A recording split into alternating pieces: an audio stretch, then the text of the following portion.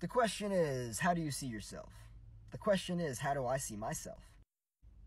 The question for some people, and I've been here before, then becomes, well, how does everyone else see me? Bringing the focus, awareness, and energy back to the self and into the body really creates an empowering experience here. I used to spend a lot of time focusing on how everyone else saw me, right? Codependency. How you see me is how I see me. How you feel about me is how I feel about me. This is very safe for a lot of people. How I see myself is like a superpower, right? It's like taking my power back. It's like, yeah, there it is, yeah. But for a lot of people, it's like, oh, what do I do with this? Oh my God, you take it back. I don't know how to handle that. How a person sees themselves is essentially a superpower because that creates a person's reality.